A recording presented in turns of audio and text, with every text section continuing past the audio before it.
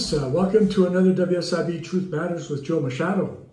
I hope you enjoyed this long weekend. It's certainly beautiful weather, really hot, which is something that I always appreciate, and hopefully it'll stick around for a while longer.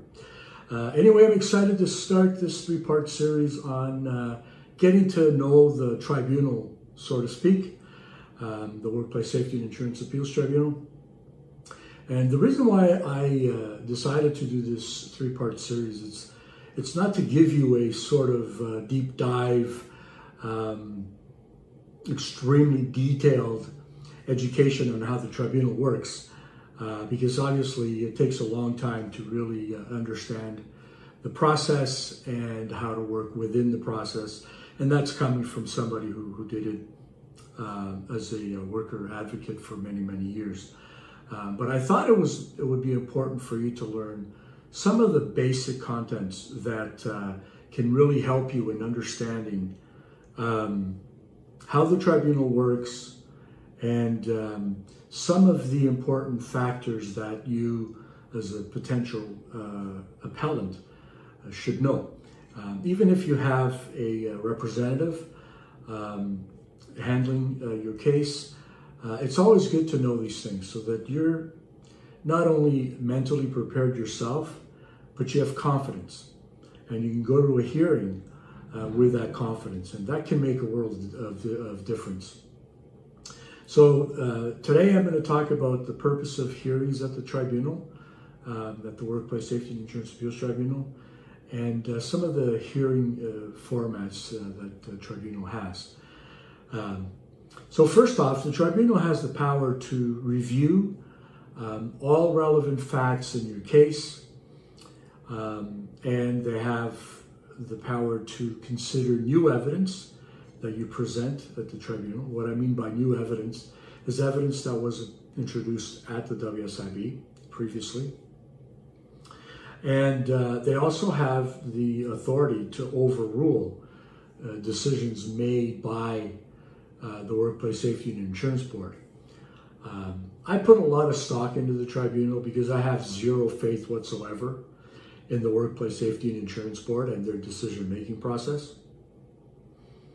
I have no regard for the WSIB's appeals branch. And I don't say this lightly. This comes from over 30 years of experience in dealing with these people and just looking at the total lack of consistency in decision-making and how oftentimes decisions are made in an arbitrary manner with no regard for the law or board policies. And when you get to see enough of that coming from the Workplace Safety and Insurance Board, and then you look at decisions made by the tribunal dealing with those same issues and how they interpreted the evidence, how they applied the policies and the law. And, you know, after a while you sit back and you go, wait a minute, WSIB had this all along. Okay, maybe the case manager or claims adjudicator, as they used to be called, didn't have that much experience, didn't really understand the law or policies that well, and that's not an excuse that's acceptable in my book. You would think that an appeals resolution officer, somebody who's experienced, knowledgeable, would be able to draw on that experience and make decisions that are more in line with policy and the act, but they're not. And when you see enough of that, you just lose all faith in the system. So the tribunal may have its own challenges, and I'm not advocating that the tribunal is the perfect place to have your appeal heard. But I think you're going to get justice there. I think the probability of getting justice there as opposed to the board is far greater. And the numbers don't lie in terms of the thousands of decisions that the tribunal makes and where they grant entitlement to whatever is being appealed. So a tribunal is generally held by a single vice chair or a panel. I've seen both. And they have the right, the authority to get evidence, to hear submissions in a case. They also have the right and the power to ensure that participating parties can cross-question witnesses and make submissions. And so what I mean by that is you may have an appeal where your employer has decided to participate and their representative may have witnesses that they're going to introduce. And so you would have a right, or your representative would have a right to cross-reference that witness, or cross-question that witness, to ensure that the process is fair and it's balanced and everybody has an opportunity to say what they need to say. It also allows the vice chair and the panel to ask questions and to seek clarifications and to obtain additional information that they think is necessary to form and to arrive at a just and fair decision that's based on the law. They ultimately have an obligation to be fair in the adjudication process, but they can only do that by examining all of the available evidence and then applying board policies and the law to ensure that it's a decision that's based on fairness and the law as well. And they also try in every case to make timely decisions, because they understand that injured workers wait a long time to have their case heard at the tribunal. And it's not because of their lack of resources, it's because the WSIB makes it so. Every now and then they come out with a policy or rewrite a policy or do some kind of shit that causes a delay in their own decision-making process, which then eventually gets transferred into the tribunal. I've seen this happen tons of times over 30 years. And it just seems like every time the tribunal is getting to the point where they're caught up, the Workplace Safety and Insurance Board just does some stupid, asinine bullshit to cause the whole system to go into backlog again. It's mind-boggling. So some of the hearing formats that are available at the tribunal, and this is how they choose to hear a particular case. So there's an oral hearing, which can be done in person. There's an oral hearing that can be done by video conference. There's an oral hearing that can be done by teleconference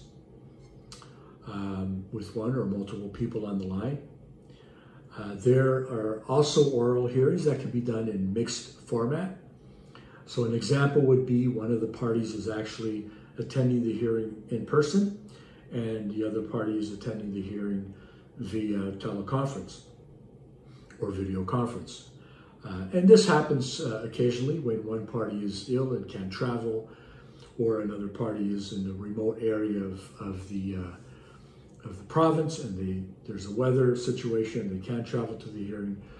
So there's reasons why that happens, but the tribunal does try to accommodate every potential scenario because they want to move things along. And then there's hearings that are done in writing, and that's where submissions are made in writing, and the tribunal reviews those submissions and then renders the hearing in a decision in writing. The process of how you want to select your hearing, it's pretty straightforward. So appellants must indicate their preference for the format of their hearing on the Notice of Appeal form, so NOA.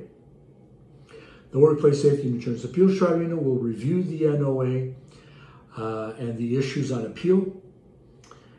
They'll make an initial determination of the hearing format as to whether it's going to be an oral hearing in person or by video conference or one of the others that I just alluded to.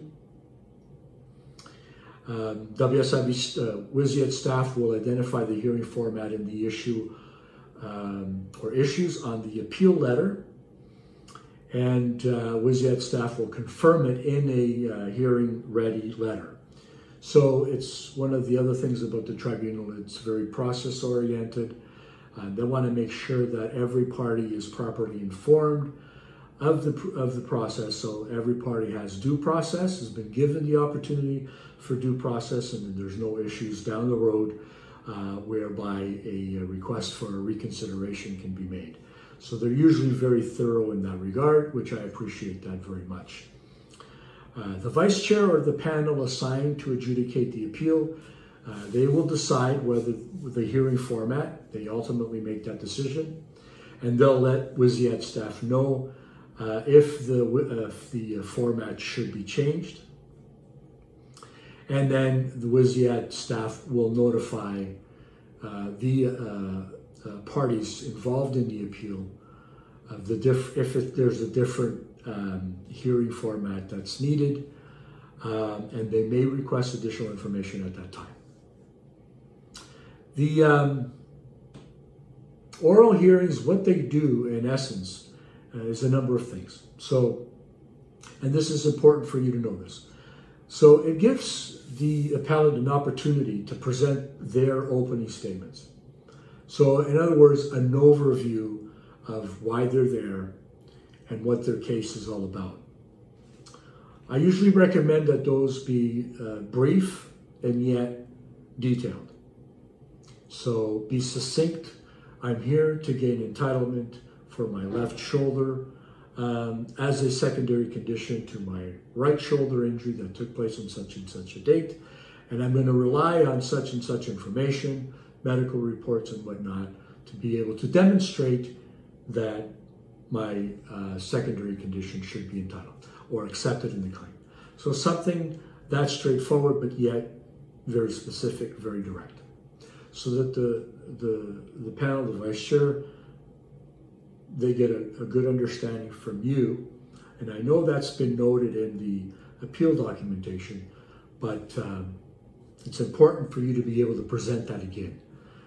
It also gives the appellant an opportunity to make submissions, to present testimony, to cross-examine, cross-question witnesses. If there are submissions being made, to have an opportunity to make reply submissions, and to present closing statements orally for the vice chair or the panel. And so that's an opportunity to recap all of the information that was presented and then make a statement as to why entitlement should be granted, and also refer to any sections of the law and policies that support the argument. And one of the things that I see, or in my experience, didn't see happen very often, but I think it's very important to do, and that is to always look for one or two or even three tribunal decisions, jurisprudence, where there were decisions made in the same or similar issue that you're trying to obtain entitlement for, and it basically demonstrates that and strengthens your argument that there is jurisprudence, that there is consensus among vice chairs and other panels on that issue that you're presenting. So the oral hearing also gives the panel and the vice chair an opportunity to ask questions of the parties, whether it be the employer or any witnesses that are providing testimony, or a medical expert that's also providing testimony, or witnesses to the event in the situation where you're trying to gain entitlement for an injury and perhaps ascertain the description of what took place. So it gives the panel and the vice chair opportunity to ask questions as well. And lastly, everyone who testifies will be required to make an affirmation and tell the truth, nothing but the truth, and so on and so forth. So that pretty much covers this sort of opening video to getting to know the tribunal. And so tomorrow's video, I'm going to be dealing with oral hearing format descriptions. So I'm going to go a little bit into more detail as to how each one of those formats take place and how it's conducted. And also how to file an objection to the hearing format. The tribunal may make a decision that they want to go with a particular format. You may disagree with it. And so I'm going to talk about how you can object to that. Okay, friends. So I hope that you learned something from this video. You can also go back and refer to it if you find yourself in this situation to sort of refresh your memory a little bit. And I'm also going to reference the Tribunal's most recent practice direction, which will provide more details about what I'm covering in this three-part series, so that you can refer to that document as well. All right, friends. So once again, if you're not already a subscriber to my channel, I invite you to become a subscriber. It's free. Please hit the notification bell, and that way you get notified each time that I come out with a new video. And please share my videos with others. There's a lot of people in this province who are claiming benefits or appealing, and who need help. And so I started this channel about 5 months ago to impart over 30 years of experience to help injured workers deal with the WSIB, with their appeals, and hopefully tip the scale a little bit in their favor. If you have any questions about this particular issue, feel free to give me send me an email at joemachado@wsibsettlements.com. Let me know what your question is, and I'll respond to that. And if there's a particular topic that you would like me to cover in one of my videos in the future, send me an email and let me know what that is, and I'll work it into one of my videos. Friends, once again, thank you for taking the time to watch this video, and as always, take care now.